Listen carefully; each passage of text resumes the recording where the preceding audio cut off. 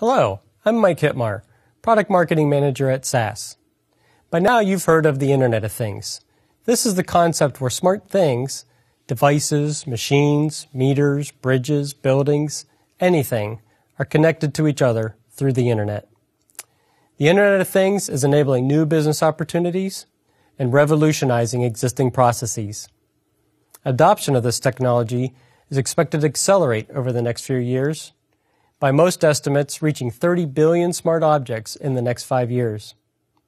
When you consider that each of these things has multiple sensors, the amount of data being generated is enormous. For instance, in energy exploration, an offshore oil rig with all of its pumps, drills, and other equipment, the average platform generates about 8 terabytes of data each day. Or consider a modern jet carrying passengers across continents. It creates about 40 terabytes of data each hour in its flight. With millions of flights daily around the world, that is a staggering amount of data.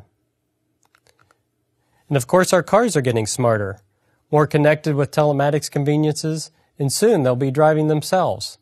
All this capability requires a tremendous amount of data. Google estimates their autonomous car will generate a gigabyte of data every second. That's 3.5 terabytes a minute.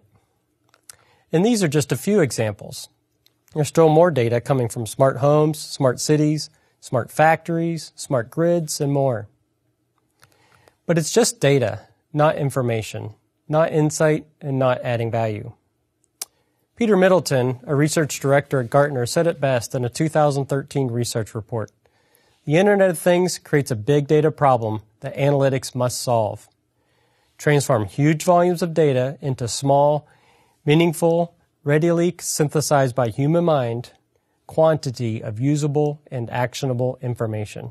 It's not just about big data, it's about the big compute, having the right technology and processes in place to enable the analytics to solve the problem. Obviously, cybersecurity, data privacy are critical issues to solve in order to protect your brand and build trust with your customers. Cloud technologies to more quickly react to changes in the market and scale up resource capacity in response to demand. Cheap and scalable data storage solutions like Hadoop are a must. In-memory and in-data analytics processing capabilities essential in order to get timely answers. And the convergence of other data sources like unstructured web and social media data with IoT data will drive even more insight and value. And of course, mobile and visualization technologies to get the information to the point of decision making. I've talked about the volume of data coming from these connected devices. Another important aspect of IoT data is the velocity. Like in my earlier examples, the data can be generated at an extremely fast rate. We call this streaming data.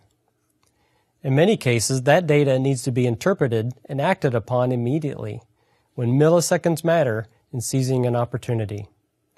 Or when the velocity is so great the computing power or transmission speed cannot keep up, like attempted intrusions on a device or a network, or when presenting the next best offer to a shopper while they are in the shopping experience, or when a device or another thing needs to react to the position or behavior of another device. In these cases, milliseconds do matter, and traditional data movement and analysis processes are too slow. At SAS, we can now deploy our analytic models and perform complex analytical processing virtually anywhere along the data value chain.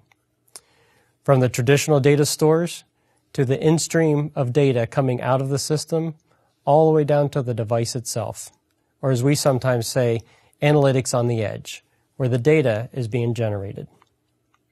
Deciding where to put the analytic models depends on your goals and each requires special consideration. Like I mentioned before, when milliseconds count, analytic models need to be moved all the way to the edge, to the device itself. Typically, basic trending and simple statistics work best in this environment. For instance, a SAS customer is analyzing vibration data on the wheel of a locomotive to detect issues early and avoid breakdowns, or even worse. A European telecom provider is using SAS in the data stream. They use SaaS technology to filter about 20,000 requests per second, coming from millions of mobile devices. The analytics model finds about 15 priority requests and users with data plan is about to expire, and presents an offer in real time to extend their data plan.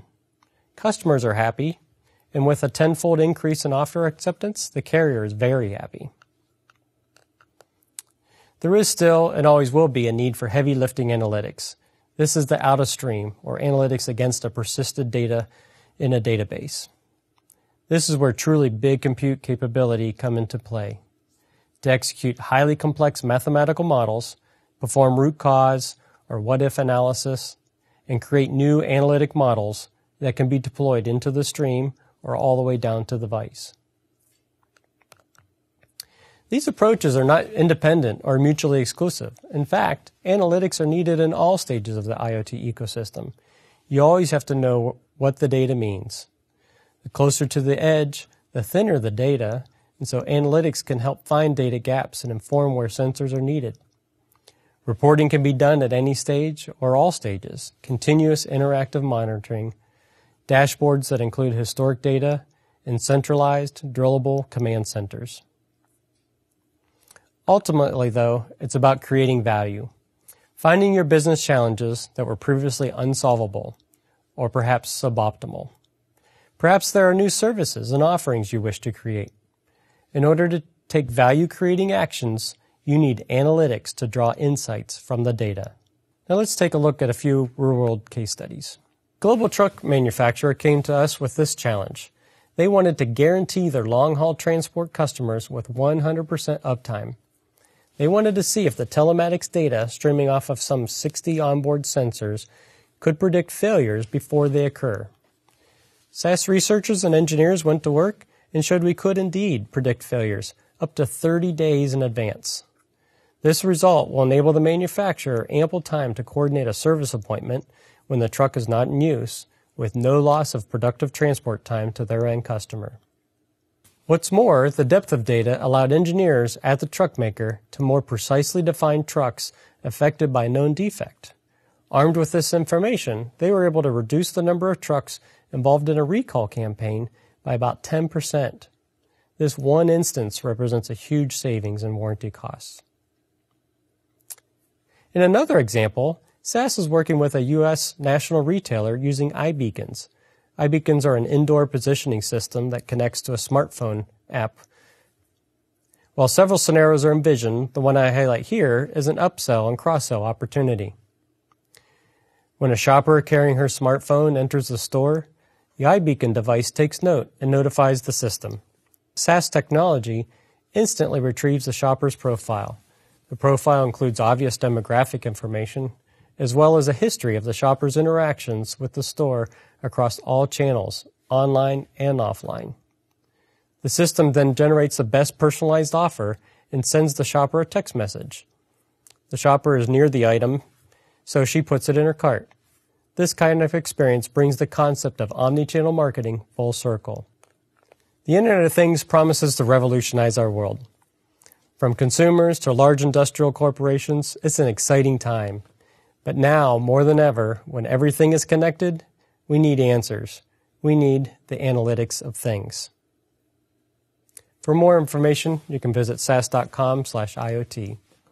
Thank you.